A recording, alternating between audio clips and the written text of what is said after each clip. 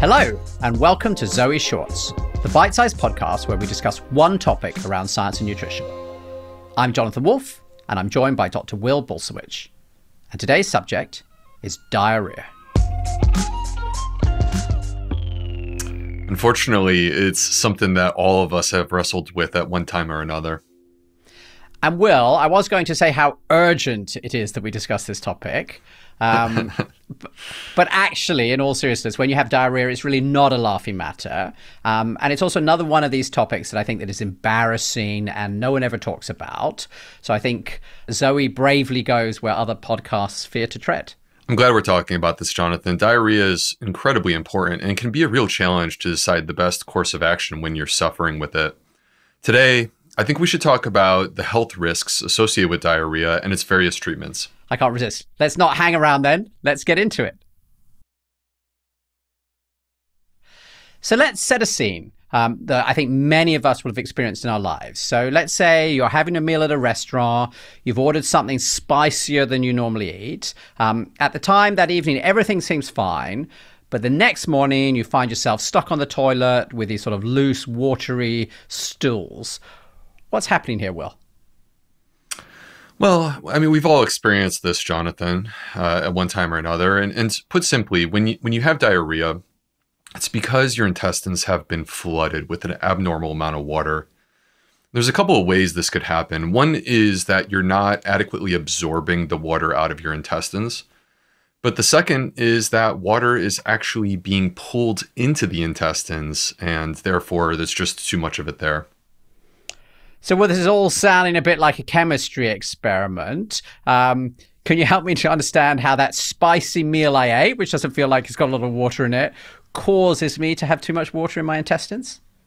Yeah, that's a good question. So spicy meals actually contain a phytochemical called capsaicin. And this is something that you'll find in chili peppers. This is what makes the chili peppers spicy that, honestly, many of us enjoy, myself included. Capsaicin actually irritates pain receptors that exist within your intestines. So your body basically wants to get it out as quickly as possible. And in this particular case, Jonathan, things start to speed up and then boom, there's diarrhea. So, Will, you say that, and I think pain receptors don't sound like anything I want to irritate. So is this capsaicin all bad for us, in fact? No, I mean, like so many things, in the appropriate amount, capsaicin is actually wonderfully good for us. So it's actually used in some medicines. It's been shown to have the ability to numb pain. So if you think about, if you eat a hot pepper, after the burn, there's a little bit of a numbing sensation in your mouth. So the interesting thing about that is that this explains why capsaicin can be therapeutically used to treat arthritis pain. And also, it's been shown to be beneficial for people that have irritable bowel syndrome or IBS. I've also noticed that sometimes very fatty meals, like really fried foods, which I don't eat all the time, can also upset my bowels. Is that a thing? Yeah, this is a common thing as well, and there's an explanation for it. So a high-fat meal can be challenging for your digestive system to fully absorb. And this extra fat, your body, it needs more time to break down the fat and pull it apart and get it into the bloodstream. And in this process, the extra fat can actually start to pull water in. So are there any other foods that can trigger sort of diarrhea and these sorts of symptoms? There are some classics. These are ones that many of us have heard of before. And in fact, we've discussed on this podcast. So some of them include dairy products, specifically non-fermented dairy products, caffeine, sugars, and that includes also artificial sweeteners. So, for example, drinking a large amount of Diet Coke could definitely trigger diarrhea for a lot of people. And, the thing about diarrhea, Jonathan, is if you have just one or two loose bowel movements, that honestly is probably something that you ate. What about if it isn't food? So you're saying it might be foods, but what if the problem persists even if you've maybe adjusted for some particular food you thought might have triggered it yesterday? If you have 3 bouts of diarrhea within a 24-hour period, that's when I start to really consider the possibility this could be an infection. And the term for this that we use is gastroenteritis, which means infection of the stomach and intestines. You could also call it a stomach flu or a tummy bug. Up to 90% of the water that we consume in our diet or that's secreted into our intestines, Jonathan, as a part of digestion, ultimately gets absorbed by our small intestine. So our small intestine is where our water is mostly getting absorbed. And the small intestine is really long. The colon, which is also called the large intestine, it's large, again, because of the caliber, the size of it, but not the length. The length is actually far shorter. So typically the colon is about 5 feet in length. So we're talking about 1.5 meters to possibly 2 meters in length. So the point of this, though, Jonathan, is that if hypothetically we have an infection and that infection is affecting our small intestine, then ultimately all of this water that was supposed to get absorbed in the small intestine is going to get shunted down to the colon, and it's just going to completely overwhelm the colon. We are not anatomically designed to stop water from coming out. We're anatomically designed to stop solid stool from coming out. And so in these particular settings, it can be actually very hard for us when we have that urgency. Even when we're completely healthy, even when we're young and strong, it can still be hard for us to stop it from coming out. So what other signs are there that an infection could be behind this? So in addition to diarrhea, infections often will also include things like nausea, vomiting, a loss of appetite. You could start to lose weight. You could become dehydrated. In some cases, there may be abdominal pain. You may see blood in your stool or even have a fever. One of the main things that I look for is the presence of nocturnal diarrhea, where basically the person is waking up in the middle of the night with an urgent need to go to the bathroom and evacuate their bowels. This particular thing, Jonathan, is very important because there are many digestive conditions that exist, and the majority of them will not wake you up in the middle of the night to have a bowel movement. But if it's an infection or if it's an inflammatory cause of your diarrhea, that's the kind of thing that will get you up. And what do you mean by inflammation in this context, Will? Well, so inflammation comes from our immune system. So we're talking about inflammatory conditions like we call them inflammatory bowel diseases. Ulcerative colitis or Crohn's disease are the classic examples. So those are obviously very serious. So if a person is having this sort of nighttime diarrhea, how can you tell whether this is an infection or actually it's sort of this inflammation from one of these long-term diseases? If it's an infection, it's going to hit you like boom, all of a sudden.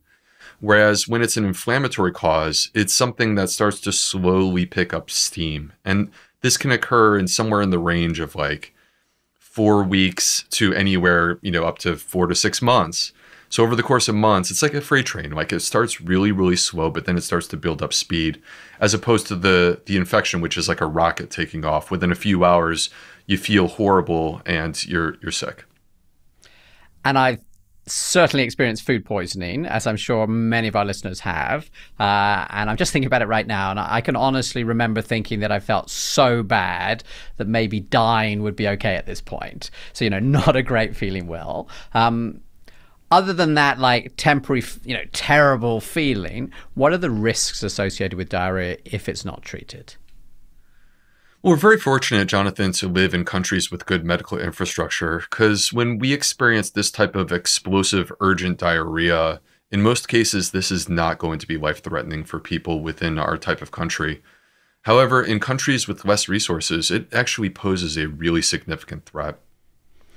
And we actually did a little research on this, and I was really shocked about the results, particularly with children. So in 2019, the World Health Organization said that diarrhea was responsible for the deaths of 370,000 children worldwide, just in that 1 year, which makes it the second most common cause of death in children under 5. That's incredibly disturbing, and I hate that. The danger with acute severe diarrhea comes from what your body is losing. Obviously, part of what's coming out are liters of water that you need to replace. And this is easier said than done when a person is simultaneously violently throwing up and they can't keep anything on their stomach.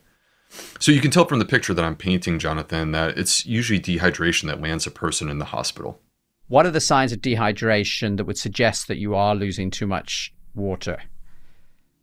One of the very first things that you will see that I would look for as a medical doctor is that your heart rate starts to increase. So you can literally look at your wearable technology if you have something and you would notice this. Your body is trying to compensate for having less blood volume. And around this time, you're also going to find that your mouth will become dry, your lips will become cracked, and if you try to change positions, like for example, going from laying flat to sitting up or from sitting up to standing, you may actually get lightheaded when you do that. These are all signs that you're falling behind on your hydration status, that you need to drink more water. And if you're unable to, then this may ultimately require you to get medical attention so that you can receive IV fluids. So what's the best way for someone to keep themselves hydrated at home? So it's important to acknowledge that it's not just water that you lose when you have diarrhea. There's also a whole load of electrolytes. So I've got a question for you, Will. So I think I know you're supposed to drink these little sachets, right? If you've got diarrhea for a long time, you've got a really upset stomach. But I've never actually understood what an electrolyte is. Electrolytes are things like sodium and potassium and magnesium, which, by the way, these are the things that we are losing when we have diarrhea. These are the electrolytes. And so to replace them, you know, water alone is not enough. You have to have electrolytes in your beverage. And some examples of electrolyte-rich beverages that can be really helpful in this situation are things like Pedialyte, or in the UK, Diarrhea. A broth or a soup, because they have electrolytes, can also work. And then bananas are interesting because they're a great source of potassium. So if you can tolerate bananas, they can actually be beneficial here. So, Will, we've looked at what you can do at home to sort of mitigate the effects of diarrhea, but what about combating the actual diarrhea and just stopping it, maybe because you need to go out and do things? Is it all right to take Imodium or a sort of another equivalent over-the-counter drug? Imodium helps to slow our bowel motility, so it can definitely reduce the explosiveness of our diarrhea, which clearly that is desirable in that moment when you're suffering with this issue. But there's concerns that taking the Imodium can actually compromise our colon health if it's a bacterial infection. It can actually be dangerous in this setting. And so why is that? So the issue is that our body is having diarrhea because we're trying to actually get rid of the infection. There's an overgrowth of some sort of pathogenic organism. And if you slow down our colon motility, then what you're doing is you're actually trapping that pathogenic organism. You're allowing it to multiply and grow stronger. And this can lead to a condition called toxic megacolon, which I probably don't need to explain in more detail to make it clear that that's... I'm already guessing that I don't want a toxic megacolon. Yes. You hear toxic megacolon, you're like, okay, cool. You got me, Dr. B. That's enough of that. So there's something that you could consider instead of Imodium, though, Jonathan, and that's Pepto-Bismol, which can actually help to combat the infection and simultaneously help in the setting of diarrhea. It's not as effective at taking away the urgency as the Imodium is. Either way, you should be talking to your doctor if it's that severe. Now, this is the first time you've mentioned bacterial infection. I'm guessing that everyone listening to this call now feels like they're an expert on viruses after COVID. So is there also the possibility of this being a viral infection? Definitely. This is another rather important distinction, to be honest with you. So viral infections are, of course, caused by viruses like rotavirus or norovirus or adenovirus. And these are self-limited infections that typically will last 1 to 3 days. Like this is like the classic 24-hour bug where it hits you so hard, but then, 24 or 30 hours later, actually, you're starting to feel a lot better. If you have abdominal discomfort with a viral infection, it typically will be more on the mild spectrum. Or if you have a fever, typically it's a low-grade fever. On the flip side, if it's a bacterial infection, then fever and abdominal pain, they can actually be rather intense. And you could also simultaneously see blood in the stool. These are some of the things that would suggest a bacterial infection. What would be causing a bacterial infection? So bacterial infections can be caused by pathogenic gut bugs, things that we've heard of like Salmonella, E. coli, or Shigella. And there's also protozoal causes of diarrhea, like there's something called Giardia. And why is understanding the cause of the infection important, Will? So this is really important, Jonathan, because the viral infections are going to be completely self-limited, and taking antibiotics will have literally zero benefit in that setting. They won't improve the viral infection at all, but what they will do is potentially increase your risk of complications, including that they will kill some of your good bacteria. On the flip side, with bacteria and protozoal infections, in some cases, treatment with antibiotics does actually become necessary and appropriate. And do you always treat with antibiotics if it's bacterial, Will? It's important to understand that antibiotics are not going to stop the issue in its tracks. They're only going to reduce the duration of symptoms. and therefore the effect becomes less significant the longer that you wait. So there are some big disadvantages to taking antibiotics. One of them is the effect that they can have on our microbiome. Everyone who's been listening to this show knows that a healthy microbiome is quite important for good bowel movements in the first place. Yeah, of course. Among other things, digestive health and metabolic health are both clearly connected to our microbiome. But also, a healthy microbiome helps to protect us from infections. By reducing the healthy gut flora that exists inside of us, Jonathan, antibiotics can put us at risk for other infections. One of the specific ones that I worry about is called Clostridioides difficile, but people have probably heard of this as C. diff. And I think looking outside the microbiome, I know there's also this concern about antibiotic resistance. And we found a study from Oxford University just last year, which estimated that 1.2 million people died in 2019 as a result of antibiotic resistance. Yeah, this is definitely becoming a very real concern, Jonathan.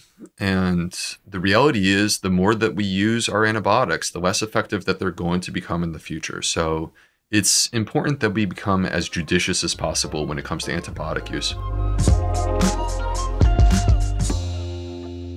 Okay, Will, lots to digest there. Let's get the summary on diarrhea. The summary of diarrhea is that there's a number of different ways that we can think about diarrhea. First of all, diarrhea is horrible. We've all been there. It negatively affects our quality of life.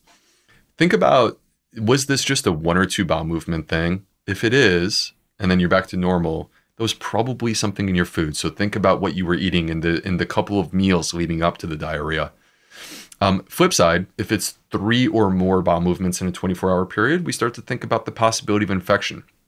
When it comes on suddenly and it hits us hard, like a rocket ship taking off, we think about infection. Whereas when it's more of a gradual build over the course of weeks to months, that's something where we could think about other causes of this. Most of the time with diarrhea, we don't want to actually use antibiotics. If you have a viral infection, you are compromising your own microbiome, you are increasing your risk of complications, and also we are contributing to antibiotic resistance. On the flip side, if you have a bacterial infection, most of the time we don't need them either. It's going to end up being self-limited. I will say for those who have blood in their stool, have fever, have severe abdominal pain, or if you're older in age, past age 65, and have other comorbid issues, once again, kidney disease, heart disease, lung disease, this is the situation where you may want the antibiotics. You should talk to your doctor. That's what you need to do. Well, Will, thank you very much. If after today's episode, you'd like to try ZOE's personalized nutrition program to improve your health and hopefully improve some of those good gut bacteria that help keep some of those bad gut bacteria at bay, you can get 10% off by going to joinzoe.com/podcast.